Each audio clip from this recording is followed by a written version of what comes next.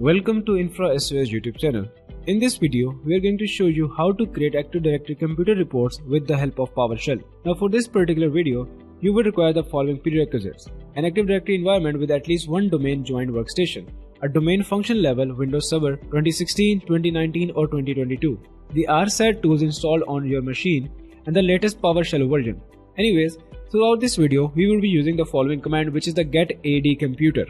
So simply open up a PowerShell as an administrator and then use the command Get-ADComputer followed up by the identity flag and then the name of the computer or the host name of the computer whose reports do you want to generate. So in my case, the name is Remo AD2 and then simply hit enter. So you will get all of the reports of this particular machine or of this particular computer on your PowerShell. Now there are multiple flags that you can use with this particular commandlet, which is Get-ADComputer.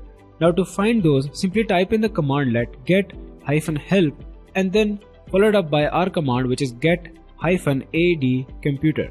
Now this is going to show you all of the flags that you can use to actually filter out your reports. So let's actually try one flag, which is the properties flag, and for that you can use the same command, but at the end simply add in the flag properties, and then you need to specify which property you want to print out onto the PowerShell. But for now we're going to select all of them, and for that we are going to simply type in an asterisk and then simply hit enter, and you will get all of the properties of this particular computer in a form of report.